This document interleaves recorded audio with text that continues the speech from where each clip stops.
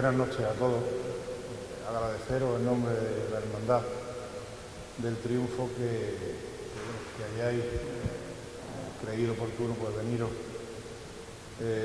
a pasar este rato de un acto que yo creo que nos sirve año tras año. Este ya es el cuarto año que lo estamos haciendo y se está convirtiendo por la Hermandad en una fecha señalada, ¿no? Y la verdad es que la intención de este acto es, en la festividad que estamos celebrando mañana, que es Cristo Rey, pues es de alguna manera el dar gracias a Dios de que Jesús resucitado está entre nosotros cada día de nuestra vida. Esa fue la intención que tuvo la Hermandad desde un principio, que no fue el sacar un paso el domingo de resurrección, sino que fue un cúmulo de sensaciones, y entre las que más, o la única que tuvo valor, fue el que teníamos que celebrar como cristianos en la calle, como cofrades que somos, el día de la resurrección de Jesús. Y bueno, estamos andando poco a poco, paso a paso, y la verdad es que este es un acto que nació hace ya 4 años y fue una idea del Padre Francisco, que nos lo comentó, y la verdad es que nos gustó tanto la idea de que, bueno, seguimos haciéndolo. Yo espero que sean muchos años los que estemos aquí celebrando estos cuartos diálogos del resucitado hoy. Hoy nos acompañan en los diálogos, que hay que darles las gracias por pues el esfuerzo y la voluntad que se ponen al dialogar de una forma sincera a la imagen de nuestro titular del Cristo del Triunfo. Va a empezar con el primer diálogo de doña Maite Pérez López, que es la coordinadora del Centro de Inmigrantes de San Antonio de Ceuta. Después nos va a dar el segundo diálogo doña Cristina Navarro Martín, que es la coordinadora para Europa de talleres de oración y vida. Y el tercer diálogo será a cargo del reverendo padre don Arturo Pérez Salablanca, que es el párroco de la iglesia de Santa Teresa de Jesús. En el programa musical, que ya también yo le quiero agradecer a los 5, y especialmente a Ángel Horta Rodríguez, que sabéis que no es de aquí, de Ceuta, sino que viene de Jerez de la Frontera, y ya me ha dicho que es un acto que entra dentro de su calendario anual porque le llega, un acto que le está cada día gustando más, ¿no? Y entonces pues tenemos al cuarteto, que aparte de Ángel Horta Rodríguez, está Susana Huertas, Sergio Calvo, Miguel Ángel Chamorro y Germán Bonis, que nos van de alguna forma a dar esa idea de reflexión y de concentración que tenemos que tener en este paréntesis que tenemos que hacer en nuestra vida para disfrutar de los diálogos de cada uno de los que participan y por supuesto de la música. Así que agradecerles a todos los que están aquí, los que participan, para que esto año a año vaya trascendiendo y pudiendo hacerse con la mejor voluntad. Así que ahora les dejamos, seguimos el acto y ya iremos poquito a poco avanzando.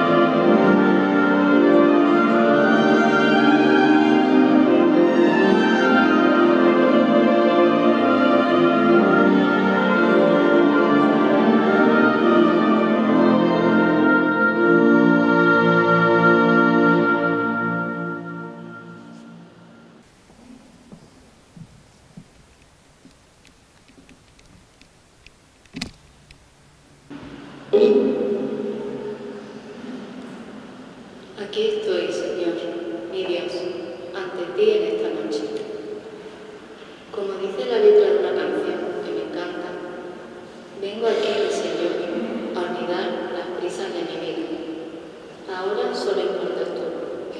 Dame tu paz, mi alma. Quiero agradecerte en esta noche, Señor, mi fe. Fe que me diste a través de esos padres tan maravillosos que tengo, pero que empezó a crecer cuando un buen día apareció en mi vida un sacerdote recién ordenado, tímido y muy especial, que me enganchó de tal manera a ti, que hasta el día de hoy no he logrado separarme de tu lado. Y eso que ser cristiano es duro y comprometido. Pero nada, no me dejas que me aparte de tu lado, ni aun cuando creo que será fácil alejarme porque no te veo, pero siempre apareces. Ese sacerdote, el padre José Luis Palacios, inició la juventud de Marianas Vicencianas en mi parroquia, la de Santa Teresa. Y bendito el día, porque ese fue el inicio de mi crecimiento espiritual, cuando tan solo tenía 16 añitos. Lo que al principio eran cantos y convivencias, con los años pasó a ser un amor por los pobres tal que mi vida personal, familiar y laboral, en definitiva mi vida entera, giran en torno a él. En torno a este amor por los pobres y necesitados que no puede venir sino de San Vicente de Paúl. Él, junto a tu madre, María Milagrosa, forman parte de mi día a día y de mi familia entera. Familia bendecida por ti a través de mi matrimonio con Salva y vuelta a bendecir con esa niña tan preciosa que nos diste hace 9 años, María.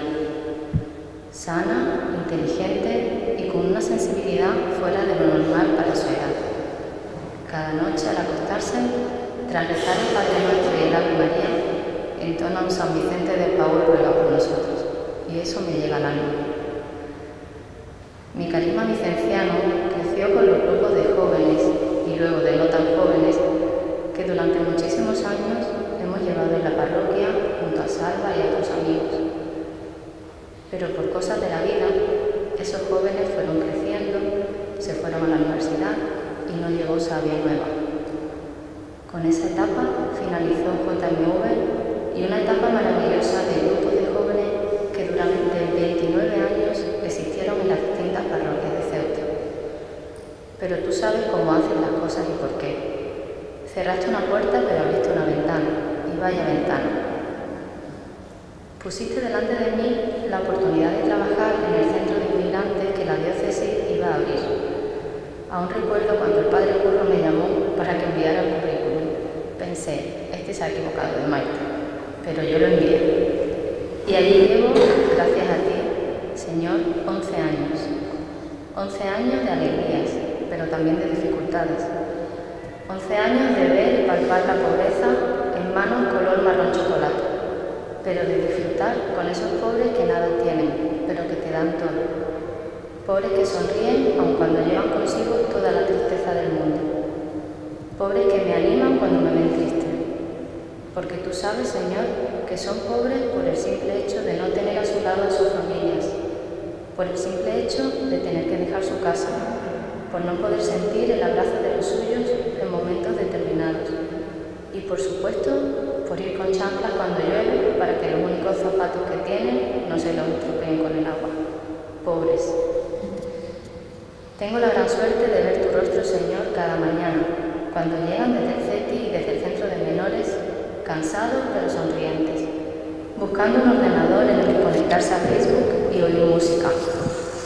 También te veo, Señor, cuando dándole clases de español veo a hombres grandes, fuertes, que han atravesado un continente, escribiendo como niños pequeños y aprendiendo un idioma nuevo con muchísima ilusión. En ese momento, el dar gratis, lo que recibí gratis, se me queda corto. También te veo en los menores, Señor, niños que podrían ser mis hijos, con esas caritas de niños y esos cuerpos fuertes y a la vez cansados de todo lo vivido. Niños con cicatrices en la cara, en los brazos, pero que me dan 2 besos cuando llegan y me derrito. Les falta su madre, les faltan su padre y sus hermanos. Te pido, Señor, que tanto los voluntarios del centro como en mí puedan ver a esos hermanos que no tienen cerca. Me has dado la oportunidad, Señor, de unir mi vocación a mi trabajo, y eso no todo el mundo puede decirlo, lo sé. Por eso te quiero pedir perdón por las veces que desespero y te pido cosas que sé que no pueden ser. Tus tiempos no son mis tiempos, lo sé. Y como me dice el padre Rolando, misionero javeriano al que quiero como un hermano, cuando encontramos dificultades en el camino, es que eso es de Dios. A lo que yo siempre le respondo, pues sí que el centro San Antonio tiene que ser de Dios, porque tras una viene otra. Y es cierto, Señor, y lo sabes, que nada ha venido fácil, pero de todas hemos salido y hemos crecido. Gracias a ti y a personas que algunas de ellas están aquí esta noche. No te las voy a nombrar, Señor. Tú sabes bien quiénes son y ellas también. Pero personas que con simples detalles, gestos, llamadas, oraciones e incluso donaciones han hecho que poquito a poco el centro haya mejorado para tratar con dignidad a quien más se lo merece. Gracias de verdad, porque muchas son personas que sin tener trato directo con el inmigrante colaboran conmigo por el bien del centro y a la vez están haciéndoles un bien a ellos, y en esos gestos también estás tú, Señor, poniendo en el corazón de esas personas la ilusión de acordarse del centro, del trabajo que allí se hace. Gracias porque en todo estás tú, en ellos estás tú. Quiero pedirte que nunca dejes que este amor se vaya de mi vida. Tengo la gran suerte de compartir este amor con mi marido y mi hija, por lo que te pido que guíes nuestro camino hacia donde tú quieras llevarnos. Es cierto que no tener una familia licenciana en Ceuta nos hace sentirnos muy solos, pero te agarramos de la mano muy fuerte y entre los tres, contigo cuatro, intentamos mantenernos firmes y a tu servicio para donde tú nos lleves. Mientras tanto, en el centro de inmigrantes tenemos tarea. Quiero pedirte también, Señor, por todos aquellos que no conciben al inmigrante como hermano, como pobre. Hazles ver, Señor, que un cristiano no puede permanecer pasivo, ni hacer distinciones en la atención al pobre. San Vicente decía, la caridad es la reina de las virtudes, es preciso dejarlo todo por ella. Y él quería que la buena nueva llegara a los pobres, no solo de palabras, sino de obra y con amor. Nos pedía el dejar a Dios por Dios, que no significa que dejemos de orar para ir a atender al pobre, pero sí que veamos al pobre como la prioridad. Y luego busquemos el tiempo para la oración, que es el alimento de nuestra alma. En esta noche, en la que estamos aquí reunidos en torno a ti, Jesucristo resucitado, te pido por todos los aquí presentes y por nuestros familiares, porque resucites en nosotros cada día y no dejes que muramos ante la falta de corazón, ante la insensibilidad, ante la pereza, ante la falta de compromiso, ante la falta de amor al prójimo. Haz despertar en todos nosotros la necesidad imperiosa de salir a la calle y ponernos en acción. Una acción que nos lleve a Cristo a través de los pobres.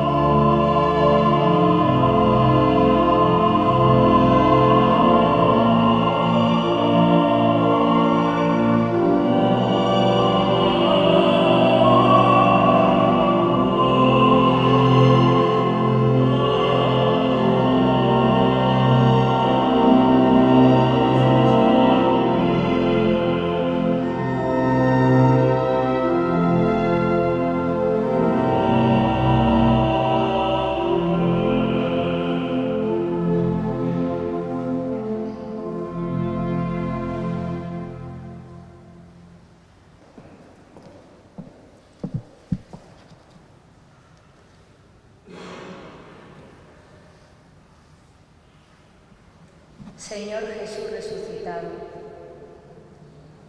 cómo quisiera que mis palabras fueran música para tus oídos, oídos de padre, de hermano, de amigo. Aunque tú lo sabes todo sobre mí, hoy quiero hablar contigo y sentir tu presencia viva y resucitadora aquí y ahora. Tú sabes, Jesús, que te quiero.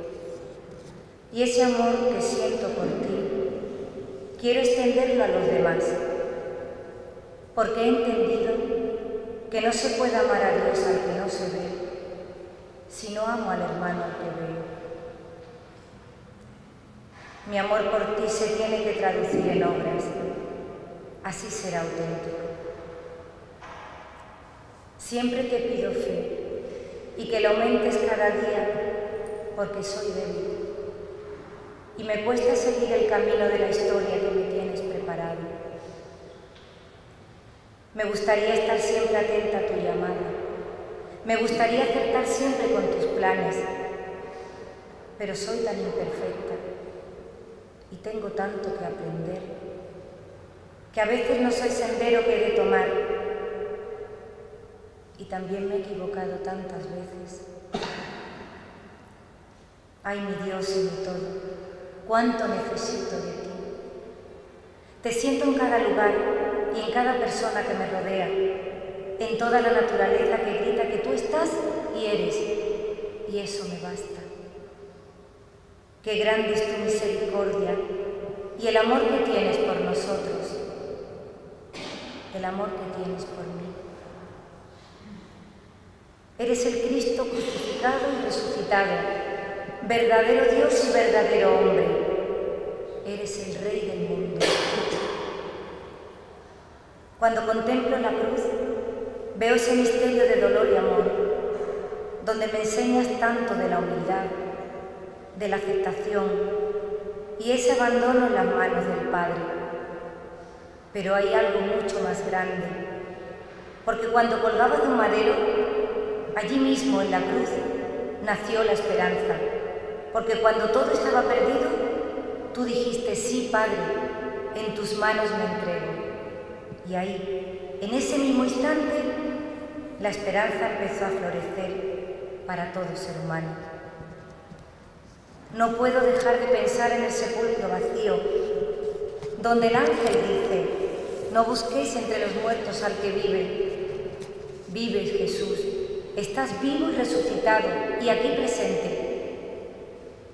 Tú estás conmigo, con nosotros, nos acompañas, nos guías, nos abrazas y sostienes cuando caemos. Eres el amigo que nunca nos fallará, pues nos amas. Me amas sin ninguna condición. ¿Acaso una madre necesita alguna razón para amar a su hijo? Una madre ama sin medida al hijo de sus entrañas. ¿Y tú, Jesús, no eres acaso mi padre, mi hermano? ¿No eres acaso mi amigo y mi madre? Eres todo para mí. Tu amor no tiene ni tendrá límites, porque me amas con gratuidad. Qué palabra más difícil en los tiempos que corren, donde todo tiene un precio, nada es gratis. Sin embargo, tú has dado la vida por mí, has dado la vida por nosotros, y gratuitamente. ¿Cabe más amor que dar la vida por alguien? Así eres tú, Señor. Ante tanta maravilla y entrega, solo puedo dejarme amar por ti y admirar tu figura, besar tus llagas, postrarme ante tus pies taladrados y adorar, adorar. Aunque me asalten tentaciones, aunque fracase 1000 veces, tu mano poderosa me sacará del abismo y tu voz me dirá, aquí estoy, no temas, comencemos otra vez. Solo te pido que me ayudes a ser fiel a tu palabra, que me guíes por el buen camino y que me des luz para que pueda ser luz para los demás. Ayúdame, Señor, a ir despojándome de mi yo y de todo lo que impida acercarme cada vez más a ti. Ayúdame a nacer de nuevo cada día para que pueda ser más semejante a ti. Nacer de nuevo, como dijiste a Nicodemo. Quiero ser un cauce limpio y vacío para que tú mismo discurras por mí como agua fresca, limpia y transparente y llegar a los demás. Te pido perdón, Señor, por tantas cosas de mi vida. Aunque yo sé que tú ya me has perdonado, porque tú siempre comprendes, y cuando se comprende no hace falta perdonar. Pero soy yo misma la que no me perdono, la que me juzgo y hasta pongo la sentencia. Perdóname, Jesús, por esta actitud y dame la sabiduría y las fuerzas necesarias para mejorar y pasar del hombre viejo al hombre nuevo. Nacer de nuevo, dijiste a Nicodemo.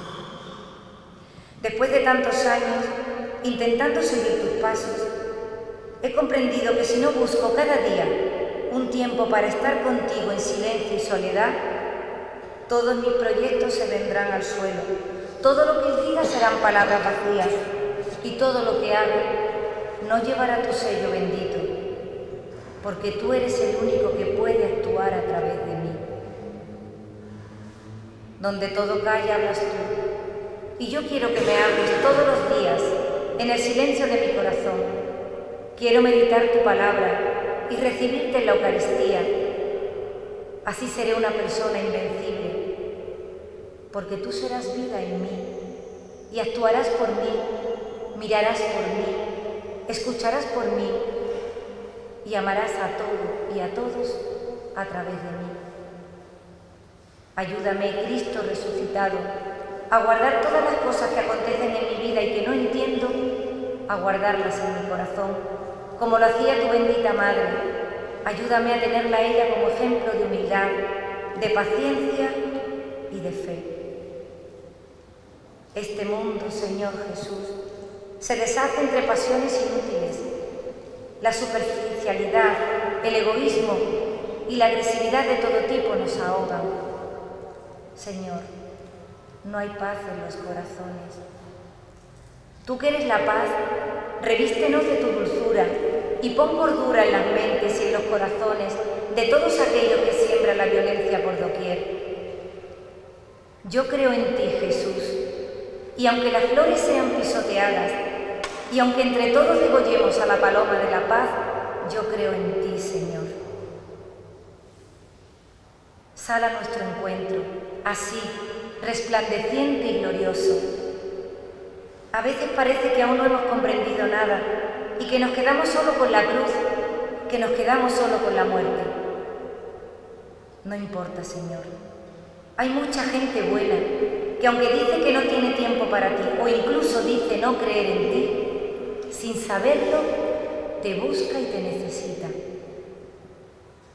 Tú serás el sentido de nuestra vida y nuestro descanso al final del camino.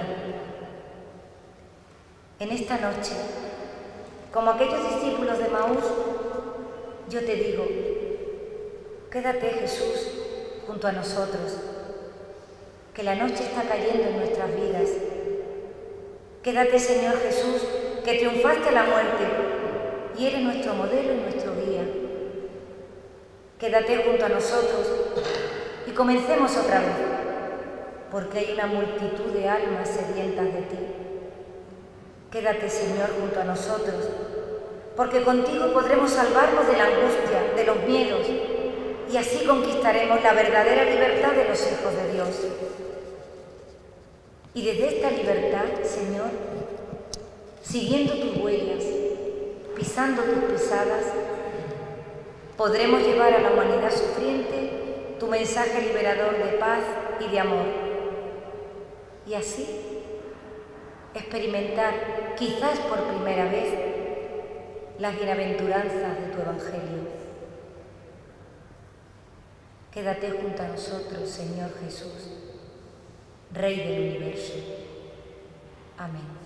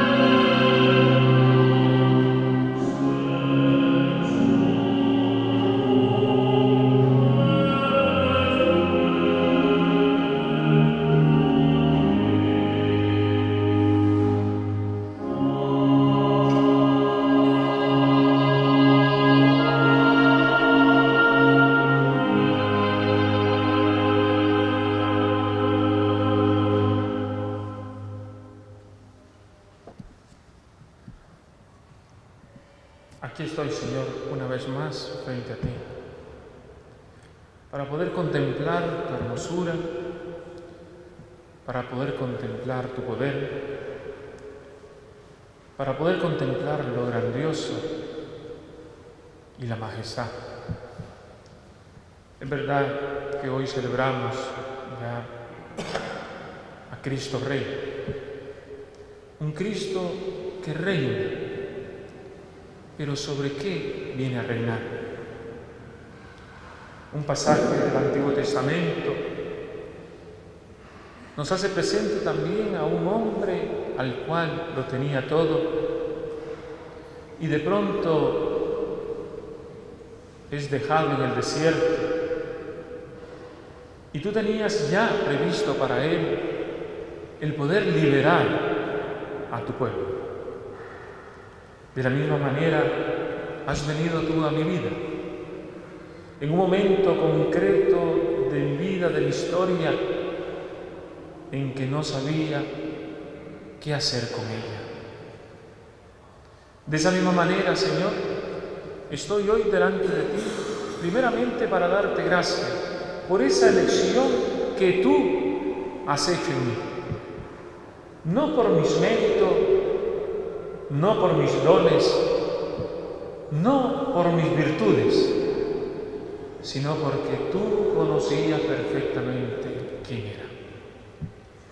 En un momento de mi vida en que no tenía sentido lo que realizaba, a pesar de haber estudiado en un colegio religioso, a pesar de que mis padres nos han transmitido la fe, pero en el momento en que iba creciendo, el mundo me iba llenando de más cosas y me hacía olvidar de tu grandeza y de tu bondad.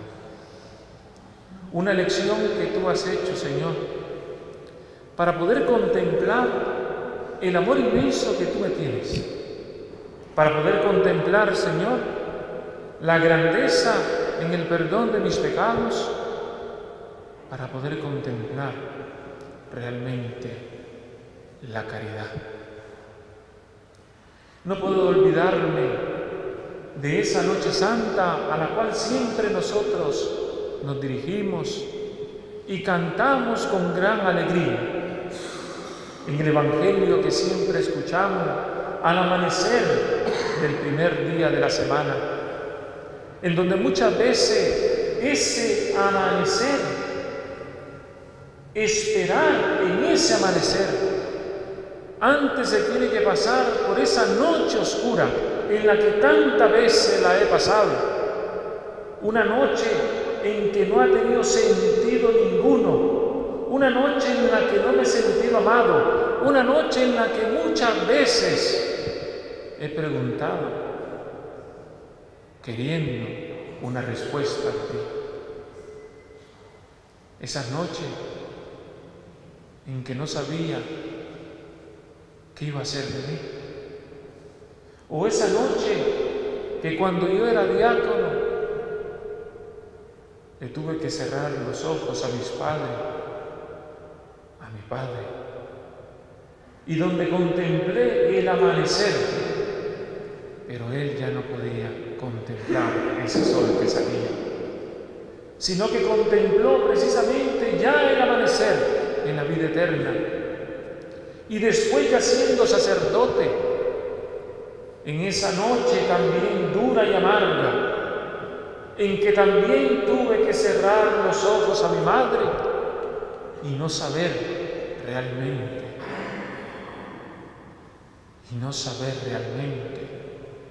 cómo llamarte, y no saber muchas veces cómo dirigirme, porque te llamé en esa aflicción y en ese dolor, donde mi corazón estaba partido porque lo que yo más amaba ya no estaba conmigo. Esa noche dura y trágica, pero que al amanecer tú me llenaste de ese consuelo y tú me hiciste ver realmente que de ahora en adelante tú eras mi padre y mi madre. Que de ahora en adelante tú eras quien me protegía. Que ahora en adelante tú eras quien me consolaba. Aquí estoy, Señor, delante de ti, con mi pobreza, mis pecados y mis debilidades. Un simple sacerdote que no tiene nada para entregarte. Porque si tú me preguntas hoy, igual como a Pedro, ¿me amas? Yo te puedo decir, Señor, que eso intento cada día. O de la misma manera, como la antífona que tenemos en mi pueblo para el tiempo de Cuaresma, que dice: por tu dolorosa llaga, Señor, seguirte quiero, y si contigo muero, dichoso moriré. Piedad, Señor, te pido, pequé, mi Dios, pequé. Esa llaga que hacen presente el sufrimiento que tú has recibido por mi culpa. Esa llaga que hace presente el amor que tú has tenido por las veces en que yo no te amaba. Esa llaga que hace presente la misericordia que has tenido conmigo por las veces en que yo no he tenido misericordia. Por eso vengo ante ti, Señor, como estas mujeres que corrían al amanecer, esperando que amaneciera para poder estar al lado de su amado. De esa misma manera vengo yo hoy delante de ti, para poderme encontrar precisamente con ese ángel en mi vida, que me ha anunciado verdaderamente que tú me amas, que me ha anunciado verdaderamente que tú me has perdonado, y que toda mi deuda han sido clavadas en esa cruz. Vengo ante ti, Señor, a pedirte perdón por las veces en que no he podido amarte. Vengo ante ti, Señor, a pedirte perdón por las veces en que no he apreciado lo que tú me has dado, la llamada, tu santidad, tu consuelo, tu perdón. Y te pido, Padre Santo, hoy, en esta noche, a que tú me ayudes día a día. Ayúdame tú, Señor, porque sin ti no soy nada. Ayúdame tú, Señor, porque sin ti no puedo ser fiel. Ayúdame tú, Señor, verdaderamente a poder dar el amor con el cual tú me has amado. Un amor que hace presente esta Trinidad. Un amor que hace presente la grandeza, lo que hay dentro de ti, lo que de tu corazón sale y que al ser traspasado por esa lanza ha salido de ti aquello con lo cual tú me has dado para poder administrar. La sangre que hace presente la Eucaristía y el agua que hace presente el bautismo. Tú has venido a mi vida, tú me has buscado, tú me has elegido para poder confundir entre los grandes aquel que no vale nada. Y de la misma manera como se le dice a Moisés cuando es expulsado, ahí está tu reino, el desierto, para que reines entre escorpiones y lagartijas. Tú has venido a reinar, tú eres rey, pero te has hecho pobre entre los pobres, para poder salvar dentro de mí, de esta humanidad. No porque Dios nos ha o me ha creado pecador, sino por mi libertad, queriendo buscar el placer, queriendo buscar la felicidad, me he encontrado con la muerte y he llorado amargamente aquellos momentos fatales en mi vida. Tú me conoces y tú sabes lo que soy. Y si tú me quitas un momento la mano de encima, me pierdo.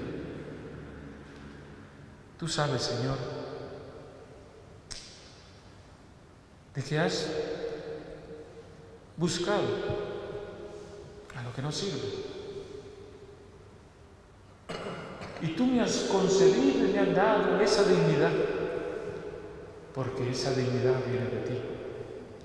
Y me has hecho un hombre nuevo, porque tú eres el nuevo Adán. Has hecho una nueva criatura. Es verdad que también con el tiempo y la edad van pasando muy a prisa. Pero lo que no pasa, Señor, es el amor que yo quiero tener hacia ti. Y que cuando mis ojos se cierren, lo único que deseo es poder contemplar tu rostro, Señor. Es lo que yo más anhelo. Que el día en que me llegue el momento de poder dejar este lugar terreno, esta iglesia terrena, y poder pasar a la iglesia celestial, lo único que deseo es poder contemplar tu rostro, el encontrarme contigo y poder disfrutar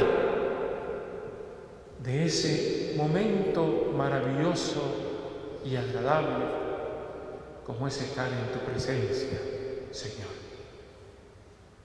Si hoy puedo tocar un poco lo que es el cielo, ¿cómo será ya vivirlo en la eternidad?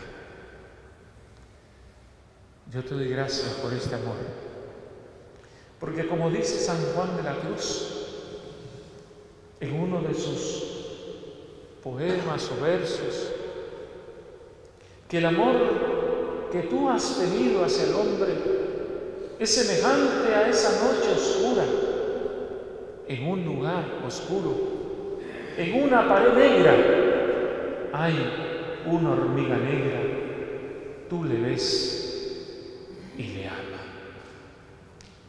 Eso soy yo delante de ti. Algo insignificante, pero que tú me amas. Ayúdame tú, Señor, a poder amar. Ayúdame tú, Señor, a poder entregarme como tú te has entregado por mí. Ayúdame tú, Señor, a poder dar a conocer tu nombre como tú has dado a conocer el nombre de Dios Padre.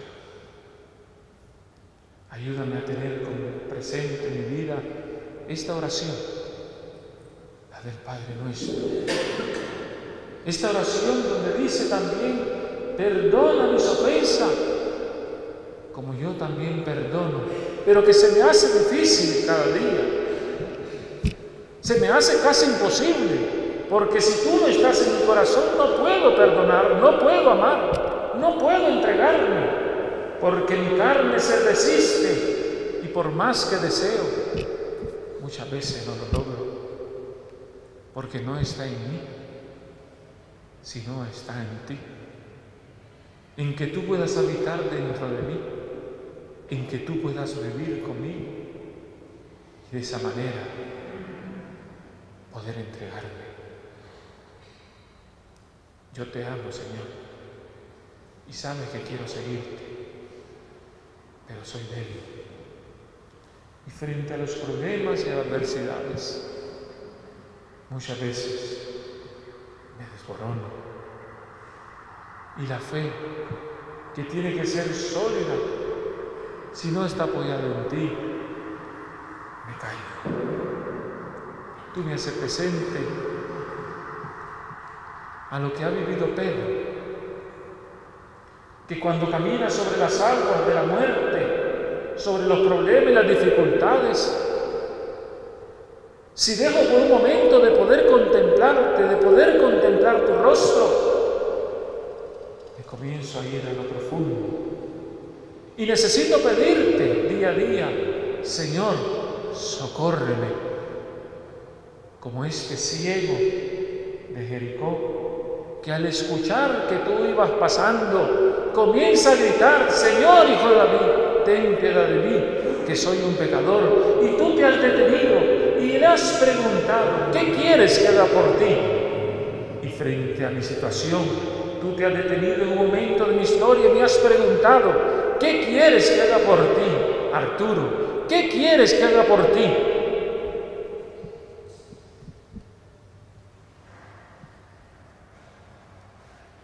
Y lo único que quiero que haga por mí es el poder amarte siempre, el poder seguirte. Ayúdame tú, Señor, a entregar toda mi vida a tu ser, entregarme por completo y darme a ti con el corazón, con un corazón donde no quieres que habite nadie más, a no ser que sea tú. Un corazón que es de carne, capaz de poder amar. Arranca de mí todo aquello que me impide poder contemplarte y poder descubrir tu amor. Gracias, Señor, porque estoy delante de ti y puedo contemplar lo que tú haces en mí. Te pido, Padre Santo,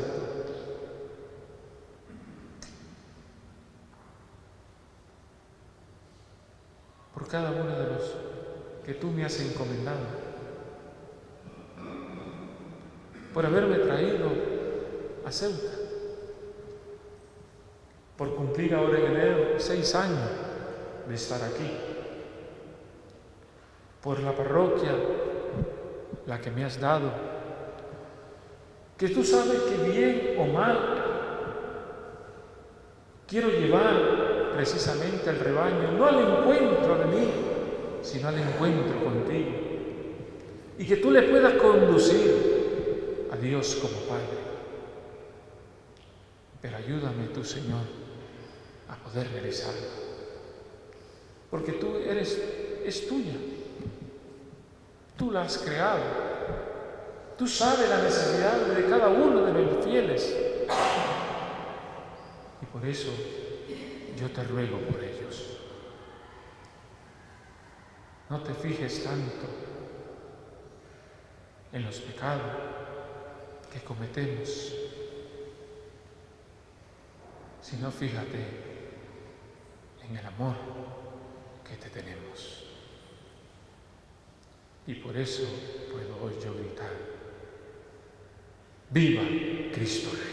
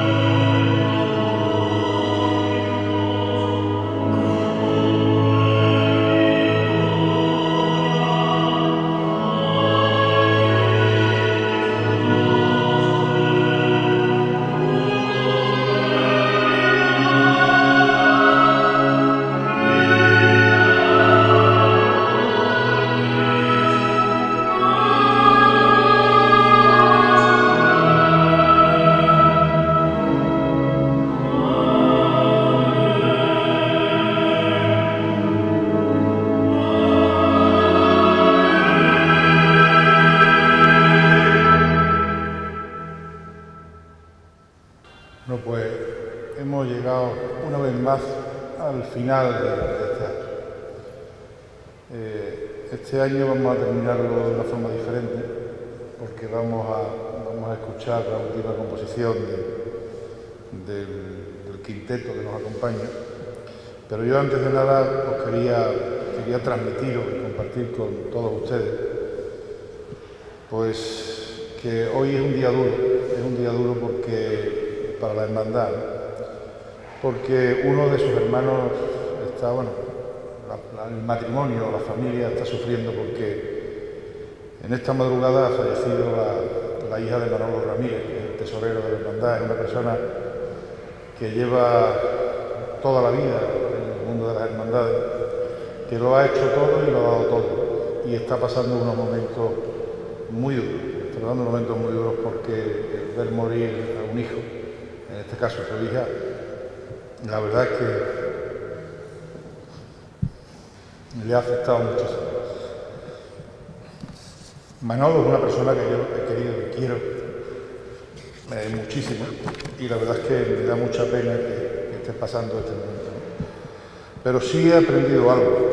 He aprendido a que un año más, yo que estoy buscándolo todos los días, la verdad es que aquí cada año lo encuentro, porque está aquí con nosotros. Y quiero compartir con todos ustedes, porque esa búsqueda diaria del Cristo vivo y resucitado que nos movió en su momento a formar la hermandad, en un momento determinado, uno de los libros de cabecera que yo utilizo habitualmente todos los días, di con una reflexión de un claretiano, Alfonso Milagro, y la quisiera compartir con todos ustedes para terminar este acto. Os la leo textualmente, es muy breve, y dice así. Dice: cuando el astronauta ruso Yuri Gagarin fue interrogado sobre si había visto a Dios allá en las alturas, sabéis que era uno de los astronautas que estuvo orbitando la Tierra, él respondió que no le había visto, que Dios no existía.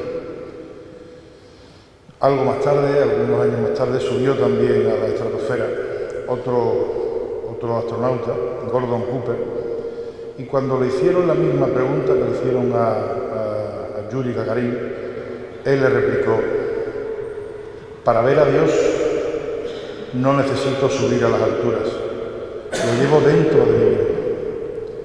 Y yo creo que esa definición es la más simple, es la más sencilla, y es la que yo creo que todos debemos de pensar día a día, que Cristo está con nosotros día a día. Y hoy lo he visto tanto en Marucci como en Manolo, que de alguna manera están superando, gracias al apoyo y a la fe que tienen en Jesucristo, resucitado además, están intentando superar estos días tan dolorosos para ellos. Así que yo daros las gracias nuevamente, darle las gracias a todos los que han participado en estos cuartos diálogos, y citaros aquí, si Dios quiere, el año que viene, para hacer los quintos diálogos con el resucitado, y terminamos con la última composición del quinteto que nos ha hecho la atmósfera esta que yo decía antes, de recogimiento en este acto de los diálogos. Así que muchas gracias, y con la música nos despedimos hasta el año.